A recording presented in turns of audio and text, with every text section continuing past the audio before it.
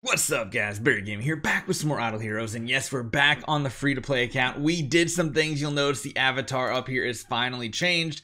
We have swapped over. We had, I think, a Vesa skin that was a festival skin. We swapped it over to a Star Swordsman Mockman one, so we finally have the best skin in the game, hands down. What we're also going to do is, because we have enough tickets, essentially, in this event to swap 2 hero copies, I want to swap them to Mockman. But what we can actually do is, I took all my light food kind of just sitting and waiting here, and I built an 8-star Asmodel.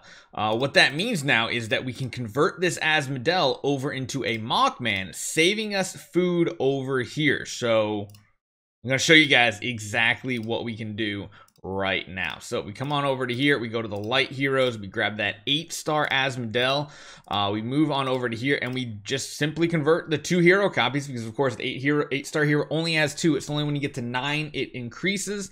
And yeah, we can actually replace right here, get our Mockman built up to 8-star right now. And what we can do beyond that, since we do have that food that we got the other day, we have the puppet there, and we have 2 food hero copies here.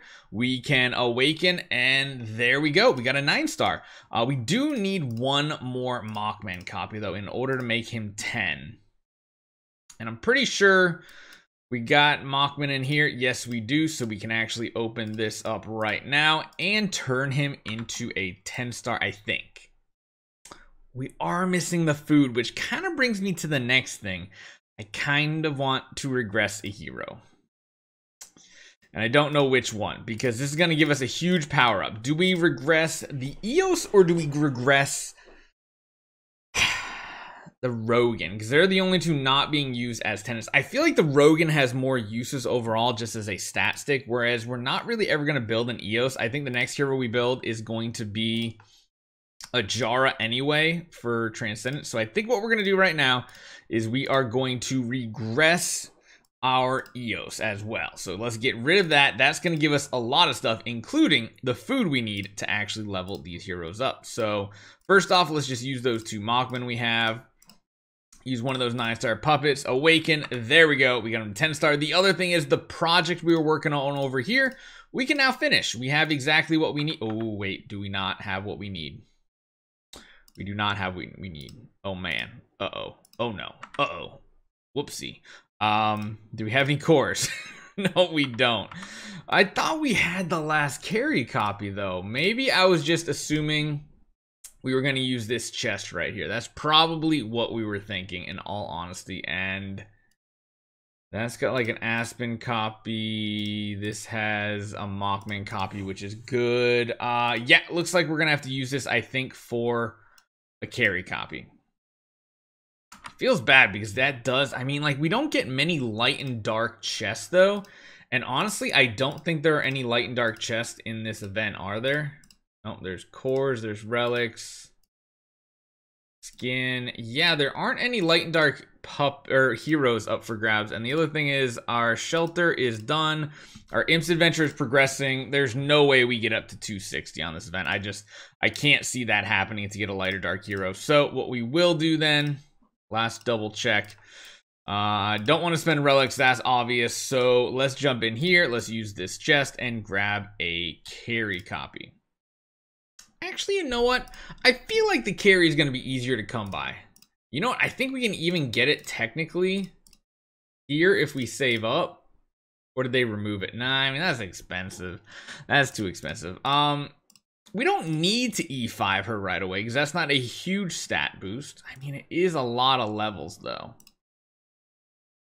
But I kind of like doing one project at a time, but it's probably smarter to use what chests we do have on Mockman copies, right? I feel like this is the smarter play here. We can do that, and we can do that right there. Get 2 more Mockman copies. Yeah, we'll split it for right now. As much as I don't like doing that, we are going to. So we can jump in here, and we can use that puppet, one of those copies we just grabbed, because then at least we have an E3, and this is going to be really, really good for our Lord of Fear Aspen. So right there, right there. This also solves part of the food problems we were having by just getting rid of the EOS, since we don't use the EOS anyway.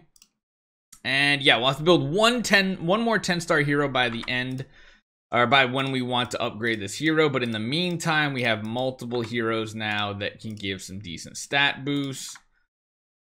We did have a mage set of gear. Grey Dwarf's Blessing. Conversion. Resonant suits, right? Yeah, so we have this mage set. Which in reality, you know what? We can just throw the mage set on... No, Carrie's a ranger. It's always that weird thing. Like, certain heroes just don't look like what they should be. But they are. So let's change this over. I guess we'll probably have more uses for the Carrie, in all honesty. So let's change this over to a ranger set, because it just costs gold. But it is 100 million. We do have a billion. There's so many things to think about in this event right here. We don't really need these, so yeah, I guess that's fine, right? Kind of, sort of, side. Yeah. There's so many decisions to be made between all the different events that it's like I sometimes just don't know what to pick.